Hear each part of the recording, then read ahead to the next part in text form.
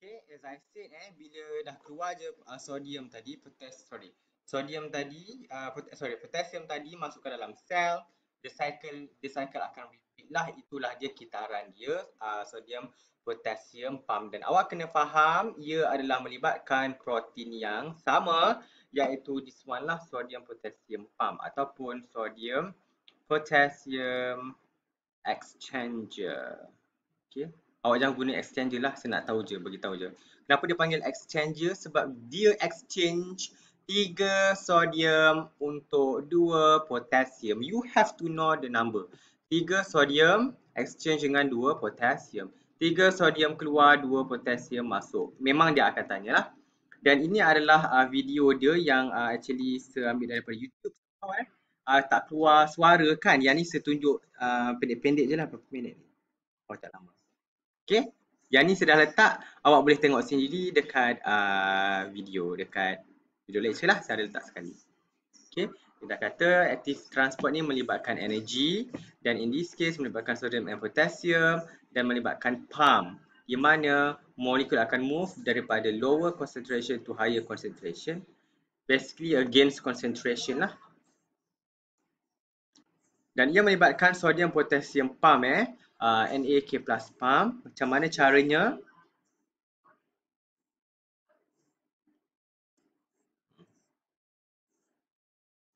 Melibatkan sodium akan keluar, potassium akan masuk. So, as I said dia ada dua binding site. Satu untuk sodium, one for sodium, one for potassium. Jadi, yang pertama, 3 sodium akan bind dekat sodium binding site. Kemudian ATP tadi akan undergo hydrolysis, dia akan buang satu fosfat dia. Fosfat dia akan attach dekat di sodium potassium pump. Binding of phosphate tadi tukar, change the conformation of the sodium potassium pump, menyebabkan sodium tadi akan dikeluarkan. Keluar je sodium, terexpose lah potassium punya binding site. 2 potassium akan bind dekat this protein. This phosphate akan cabut balik, dan bila cabut dia akan return back this protein, return back to its original conformation. Jadi sodium boleh dibawa masuk ke dalam sel, dan this process akan happens again and again. 2 sodium akan bind, 3 sodium akan bind. Okay, dia akan ulang balik lah. Okay, dan ada hydrolysis of ATP, phosphate tadi dia akan bind, change conformation, 3 sodium dikeluarkan, 2 potassium akan masuk, dan phosphate dikeluarkan, 2 potassium akan masuk balik, dan it will repeat again and again. Okay. Kenapa this proses menggunakan energi? Cuba awak tengok sini yang saya cakap tadi. This process melibatkan hydrolysis of ATP. Dia melibatkan ATP tadi, this ATP ATP dia ada 3 fosfat. Saya dah cakap, fosfat ni dia akan attach dengan this ester bond. Dia ada this bond ini, from satu fosfat to another fosfat. Okay, bila you break the bond, you release energy. In this case ATP ni, dia potong bond antara this fosfat yang nombor 1 dengan yang fosfat nombor 2. Okay, dia potong fosfat nombor 1. Potong saja, this one akan release energy. Okay, that's why bila fosfat tadi dia akan dia hydrolyze, dia cabut, dia diletakkan dekat this sodium potassium pump. Tukar saja dia kepada ADP. Mana tadi? Bila dia tercabut saja, terus tinggal satu fosfat, menyebabkan ini tukar conformation. Jangan guna shape tukar conformation. Jadi dia akan teruslah tadi sedang mana nak ulang dah. Okay, dia akan release the sodium keluar lah. Change conformation dulu, baru dia akan keluar. Okay. Okay. Yang penting kenapa dia gunakan energy, sebab hydrolysis of ATP tadi, the release of phosphate from ATP release energy. That's why kita katakan dia guna energy. Walaupun phosphate tadi dia change conformation of the protein sodium potassium pump itu tadi. Okay. Ini awak boleh tengok sendirilah. So kita dah tengok active transport, the one that use energy means use ATP, which is sodium potassium pump. Itu adalah secara kecil-kecilan. Now kita nak tengok active transport yang menggunakan energi secara besar-besaran. Bulk transport secara besar-besaran. Terbahagi kepada dua, iaitu apa itu bulk transport, sebab tu kita tengoklah. Apa itu bulk transport? The movement of large molecules, contohnya protein, polysaccharide, large particle across the plasma membrane. Instead, disebabkan molekul itu terlalu besar, dia akan menyebabkan formation of vesicles ataupun vacuoles. Vesicles saja pun boleh lah, kita akan tengok. Dia ada dua jenis. Satu, bila kita ambil, ada large molecule kita ambil daripada luar sel, kita masuk ke dalam sel, itu adalah endocytosis. Endo means ke dalam. Cytosis sel lah, ke dalam sel. Cyto itu menunjuk kepada sel. Ke dalam sel, endocytosis. Endo into the cell. Okay, kalau kita release molekul keluar daripada sel, itu melibatkan exocytosis. Okay, bukannya exo di mana luhan keluar, kris keluar, tau keluar, tidak Cian pun nak keluar kan? Bukan, itu adalah lain. Ini ceritanya sel, exocytosis, exit out of the cell. Sekiranya kita ambil molekul ke dalam sel, melibatkan dua. Sama ada sel itu makan ataupun sel itu minum. If sel itu makan, kita panggil dia phago. Phago itu maksudnya makan. Dalam bahasa Latin, tak silap saya, pino itu almost minum lah, lebih kurang. Okay? Tapi dia bukan minum lah, tapi kita faham dia sebagai minum. Okay? Endocytosis ada dua, exocytosis satu sahaja. Now kita tengok endocytosis. Dia adalah movement of molecules di mana is a process where cell transport in. Sel membawa masuk macromolecules. Perkataan dia adalah macromolecule sebab melibatkan molekul yang sangat besar in bulk by forming vesicle. Cell transport in macromolecules, the forming vesicle and into the cell. Macam mana dia boleh form vesicle? Basically, apa yang berlaku ialah plasma membrane tadi. Kalau ikutkan plasma membrane tadi, dia lurus saja. Tetapi bila ada molekul yang berada dekat plasma membrane, dia tekan plasma membrane itu akan membentuk cincin. Dia akan pinch. Okay?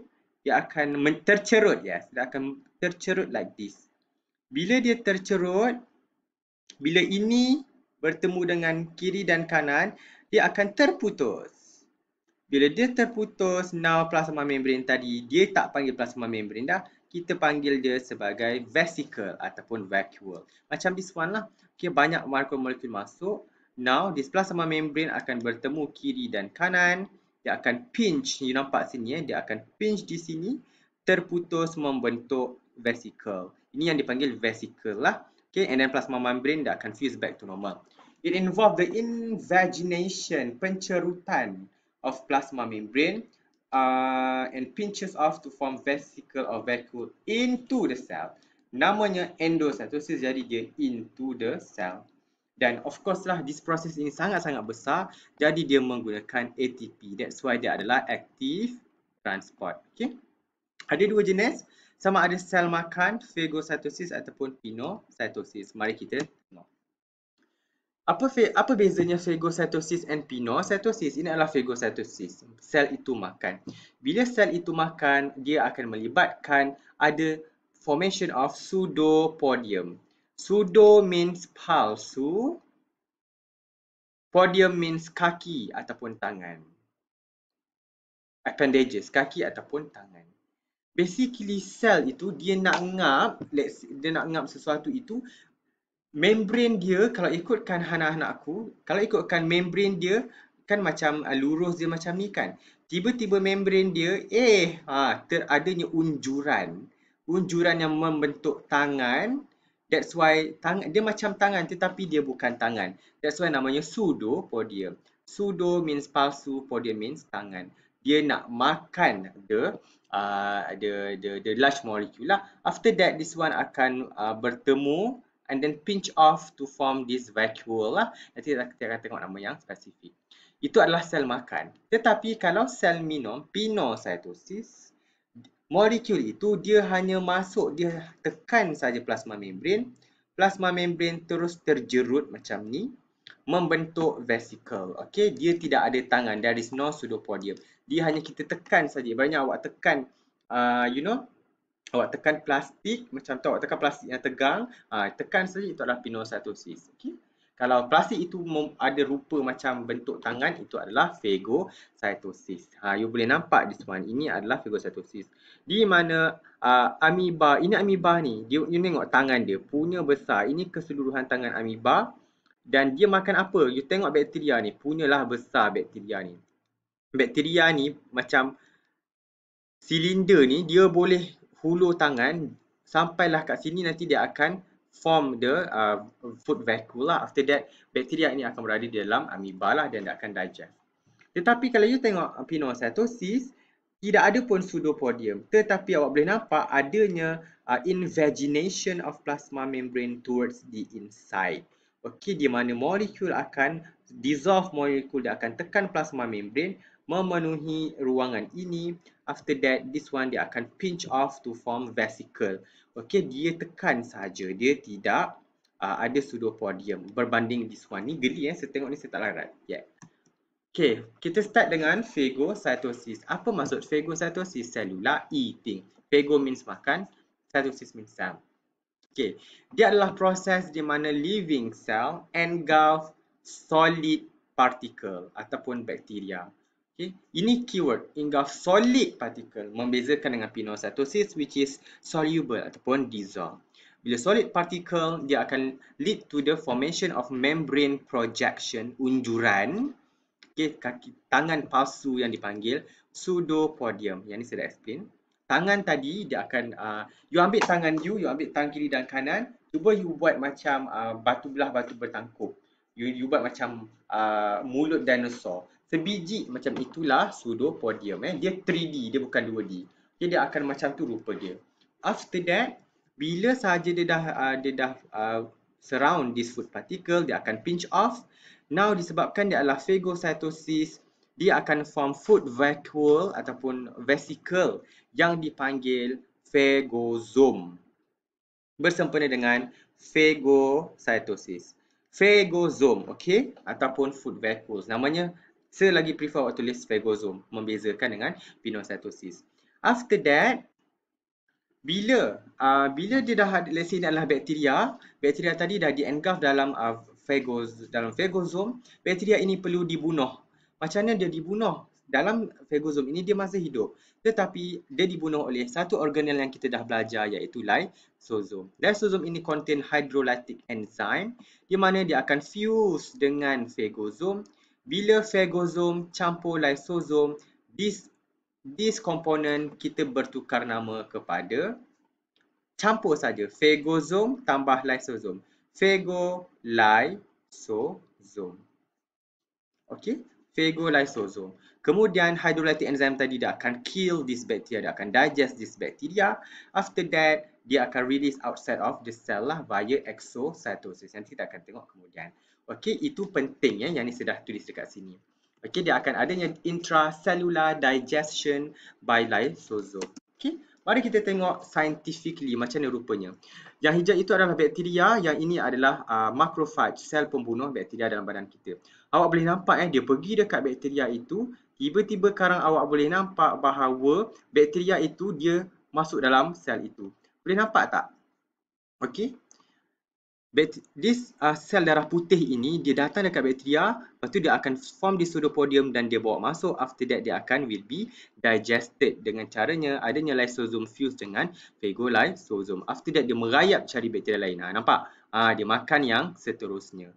Itulah dia indahnya ciptaan Tuhan. Sel yang sebegitu tu pun boleh lawan dengan bakteria. Memang hancur ya, lepas ini memang matilah dia bakteria. Kemudian this macrophage darah putih tadi, dia cari bakteria lain, dia terus form the pseudopodium and dia akan digest the bakteria. Itu caranya badan kita fight the infection. Dengan adanya di sel darah putih, dia akan undergo this phagocytosis to kill the bacteria. Okay? Sangat menarik. Ini yang segambar yang saya jumpa lah. Alright? Next, kita nak tengok, ini adalah kepentingan phagocytosis yang saya dah cakap tadi. You all boleh baca sendiri. Next, kita nak tengok pinositosis.